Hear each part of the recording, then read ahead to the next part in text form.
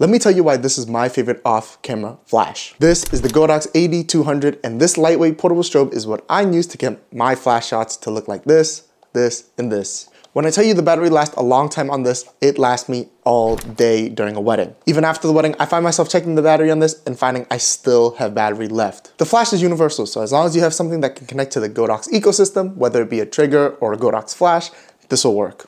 The flash comes with an assortment of things in the case, such as mounts and different heads and accessories for the flash. And I think if you're looking for something to use for wedding receptions, studio setups, portrait shots, outdoor shots, even for portrait sessions, this is the flash to get.